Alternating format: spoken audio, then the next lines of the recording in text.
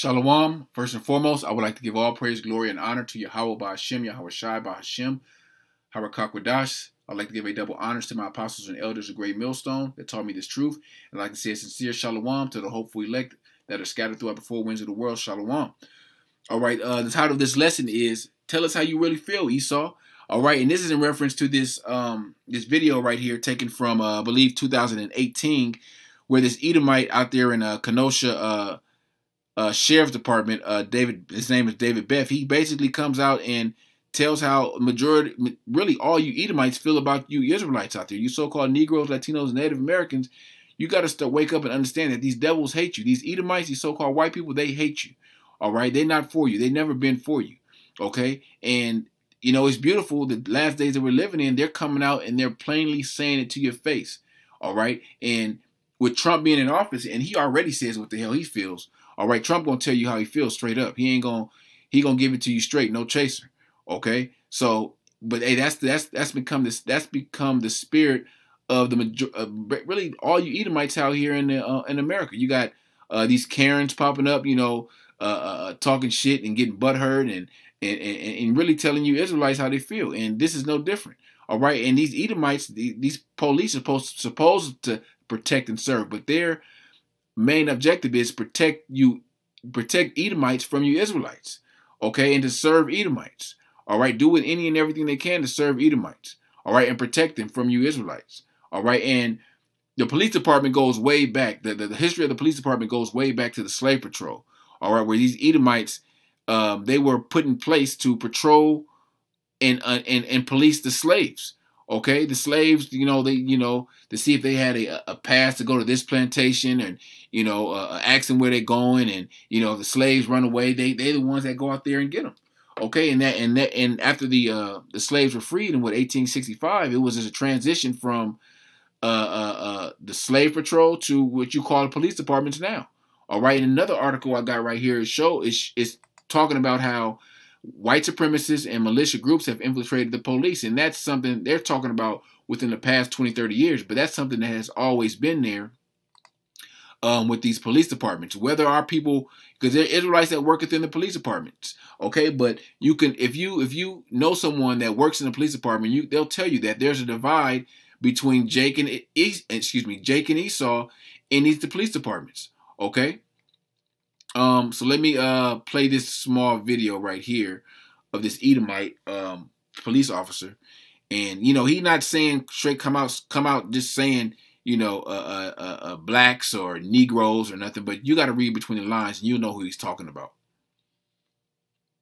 There's some people that aren't worth saving. We need to build warehouses to put these people into it and lock them away for the rest of their lives. Let's put them in jail. Let's stop them from truly, at least some of these males going out and getting 10 other women pregnant and having small children. Let's put them away. At some point, we have to stop being politically correct. And I don't care what race, I don't care how old they are. If there's a threshold that they cross, these people have to be warehoused. No recreational time in the jails. We put them away. And these Edomites are talking about putting you Jakes away and throwing away the key. But that's how they feel. I applaud this guy for coming out and saying how he feels, versus an Edomite that's saying, "Oh, we're all equal," and acting like they for us. They're not for us. That's what you Israelites got to get through your head. They spiritually they cannot be righteous. Okay, so how could they be for you? They're spiritually programmed to really hate you Israelites. All right, to try to bring as much hell as they can on Jake. Okay. So let me get this precept, Salakia. Let me get this precept real quick. Micah chapter 2 and verse 10. Arise ye and depart, for this is not your rest, because it is polluted. This place is polluted with all manner of wickedness. All right, all manner of witchcraft. Okay. It shall destroy you even with a sword destruction. This place has clearly destroyed our people. Look at who feels the majority of people in the jails are who? Negroes, Latinos, and Native Americans. At least 90%. Okay? And that's just a small facet, a small part of how it destroyed our people. Look at the households. There are no no males in the household anymore. All right, Esau got these women thinking they can do it all by themselves. That's wicked. Okay, but what this devil tells you is that you could do it. You could be an independent mom and this and that. They're not telling you nothing righteous. They're not telling nothing to build you jakes up. All right, all the knowledge and the wisdom comes from the scriptures. Okay, let me get this. Read a little bit of this article. White supremacists and militias have infiltrated police across the U.S. reports say. All right, and this has been going on for centuries. Okay, where the Edomites, KKK, these militia groups have are really go hand in hand with the police. Okay, because when they get off, they go to these militia meetings and groups, and they're not these people think that, oh, they're just regular people like us. No, these Edomites is wicked. Okay, they like I said, they're programmed to do wicked. Okay, they can't. There's not a righteous bone in an Edomite's body. Law enforcement are not. Okay, all right. Let me read a little bit of this article. It says white supremacist groups have infiltrated U.S. law enforcement agencies in every region of the country over the last 2 decades, according to a new report. But the ties between police and far-right vigilante groups, in a timely new analysis, Michael German, a former FBI special agent who has written extensively on the ways U.S. law enforcement has failed to respond to far-right domestic terror threats, conclude that the U.S. law enforcement officials have been tied to racist militia activities in more than a dozen states since 2000, and since 2000, and hundreds of police officers have been caught posting racist and bigot social media content, and that shows you the pride of these devils right now. All right, they know that they have the backing of their police department. They know they have the backing of their mayors and their governments, and really the president. So they're going to come out and say, post these racist and bigoted on social media, and they're not going to have any repercussions, and they're not going to be reprimanded for the things that they do because they know they got the backing. They know they got. If like this police officer that just shot this guy out there in Wisconsin, Kenosha, Wisconsin, Jacob Blake. They're going to be under the fire for a little bit, but they know they got the force and they got the union that's backing them. That's going to fight for them. They got lawyers that's going to go to bat for them to try to get them off. Okay, and if they have to give up their job, they're going to be set. Okay, they're still going to get their pensions. They're still going to have money and have the basic necessities. Okay, that they need. All right. I'm going to scroll down. I'm not going to read all of it. I'll put the article in the description. It says, police in Sacramento, California in 2018 worked with neo-Nazis to pursue charges against anti-racist activists, including some who had been stabbed, according to reports. All right, so they working hand in hand. Okay, they have the neo-Nazi and these militia groups numbers on speed dial. All right, and in the article is going to go into. I'll just jump to it right here where the protesters out there, these bugged out Black Lives Matter protesters, the police is letting these militia groups jack them up. Okay, and they know who's doing it because they're the ones that's sending them over there to do it. All right, it says this week police in Kenosha, Wisconsin face intense scrutiny over their response to armed white men and militia groups gathered in the city amid demonstrations for Black Lives Matter activists and others over the police shooting of Jacob Blake, a black father of 3 who was paralyzed after being shot in the back. On Wednesday, Kyle Rittenhouse, a 17-year-old who had appeared to consider himself a militia member and had posted Blue Lives Matter content, was arrested on suspicion of murder after the fatal shooting of 2 protesters. All right, this is Edomite out there. He shot 2 protesters. The guy got a shot in the head, I believe, and one guy I think got hit in the arm, but they had it on video. It was gruesome, but hey, that's what the police are right there standing right by. Of course, they arrested him because the pressure was put on them. But these police, all you jakes out there, you Israelites out there that's protesting and for Black Lives Matter, the same police that you think is going to protect you, they're letting these militia groups jack you up because they go hand in hand. They're one and the same.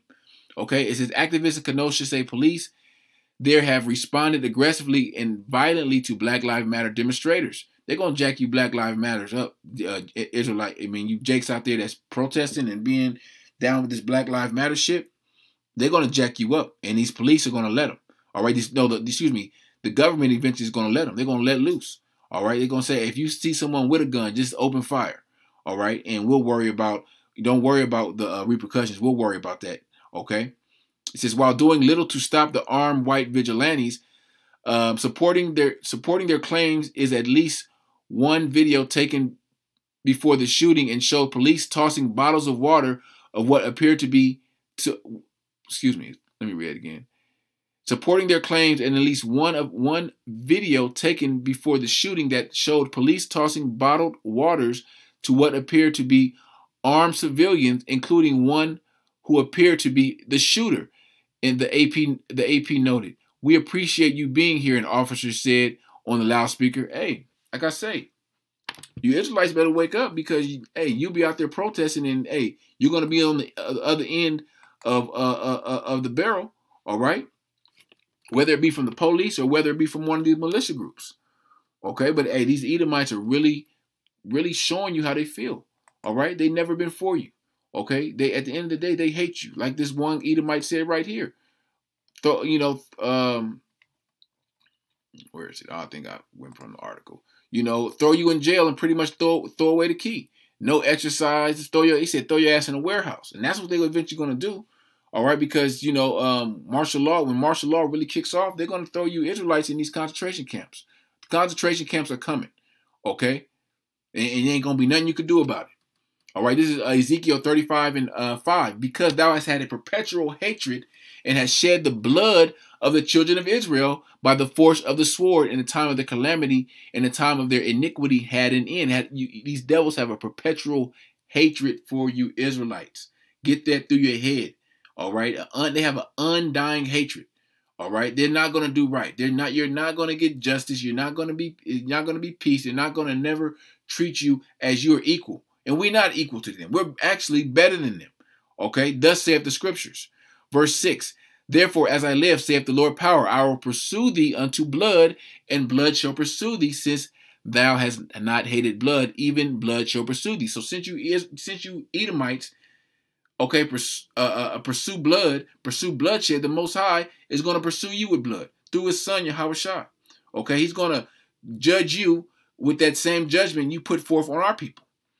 All right, let me grab this in Ecclesiasticus, Sirach chapter 12:10. Never trust thine enemy, for like as iron rusteth, so is his wickedness.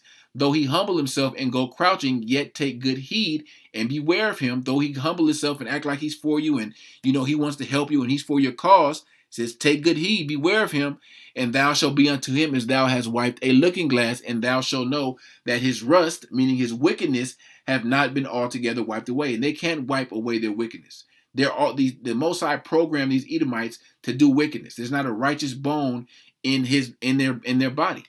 Actually, let me do this. Let me get this. 2 chapters over, in the 14th chapter, Sirach 14 and 7. And if he doeth good, he doeth unwillingly, and at the last he will declare his wickedness. All right. If you see an Edomite an Edomite in general doing good, he's doing it unwillingly. Someone's twisting his arm to be nice to you, Jakes, man. Okay, they're not doing it out the kindness of their heart. They're not for you. All right, like I've been saying. Hey, but these devils, they're coming out and they're saying how they feel, and it's beautiful. All right, this is 2 Thessalonians, not Thessalonians, that was Timothy. 2 Thessalonians 2 and verse 8. And then shall the wicked be revealed, whom the Lord shall consume with the spirit of his mouth, and shall destroy with the brightness of his coming. And the wicked is being revealed. The wicked is revealing themselves. All right, in these last days, if you can't see who the wicked is, you can't see who's shooting you down, okay, and not giving a damn. All right, you need to be shot your damn self if you can't see that these devils is evil. That Trump is in office and Trump is letting all this shit go down and ain't said nothing about it. Trump could give a damn about a black life or any of that shit. All right, but hey, what do you people do? Our people continue to believe in the same system, go out and vote, and all this fucking this madness. All right, the Esau's, like I said, Esau's revealing their own self. All right, in this instance, they just come out and say it. Obadiah 1:6. How are the things of Esau searched out? How are his hidden things sought up? Really, by the spirit of Yahweh Shemel Shai and by the prophets. The prophets are the ones that's calling this out and telling you Israelites, yo, this guy ain't for you. This guy ain't never been for you. He hates you. Okay, but you're gonna have a lot of our people will have to take a bullet in the damn head to figure that out, and by then it's gonna be too late. The judgment went forth. All right. Let me get this in the book of Psalms. Psalms 28 and verse 3. Draw me away from the wicked and with the workers of iniquity, which speak peace to their neighbors, but mischief is in their hearts. They speak peacefully. All right, yes, we want to, we want to, what kind of stuff they say? We want to help you, help the cause, and yes, there needs to be police reform and all this stuff. They're not for you. They speak peacefully because they don't want Jake protesting and tearing up shit. But at the end of the day, mischief is in their heart. They're thinking, how can they set you up for the okie doke again? How can their witchcraft work on you like it's been working on you for so many years, hundreds of years? Okay, how can we push Christianity harder on you to make you think that, God loves everyone. God, we're all one people. The Bible don't say that. The Most High is about division. All right. The Most High is about reserving his, all right, the elect and death to everyone else, and everyone else going to get judged. Okay. That's what the Most High is about. The Most High is about bringing judgment to those that need to be judged. Okay. So let me see if I had anything else. Yeah, that was pretty much it, man. You understand if the spirit's dealing with you, you understand that these devils ain't for you. Okay, they've never been for you. All right, and these Edomite supremacists, KKK, have infiltrated. They've been infiltrated the police. All right, and hey, the closer we get, the closer we get to the end of this, you're gonna see this devil really reveal themselves and show their horns. They're gonna speak. They're gonna start saying crazy shit that you never thought a police officer would say. I would never think, our sheriff would say that. No, your sheriff ain't for you. Okay, whether he's an Israelite or not. Okay, because like I said, our people in there, our people that are in these police force, they sold out. But a lot of our people are going to wake up. It's going to be police that wake up to the truth and come out of that bullshit. It's going to be, Israelites that wake up and reveal Esau and the wicked ass police departments. All right, so, Lord willing, this lesson was edifying to the elect, and I want to give all praise, glory, and honor to Yahweh by Hashem, Yahweh Shai, by Hashem, Yahweh Kakadash, double honors to the apostles and elders of the great millstone, and peace and salutation to the hopeful elect. Shalom.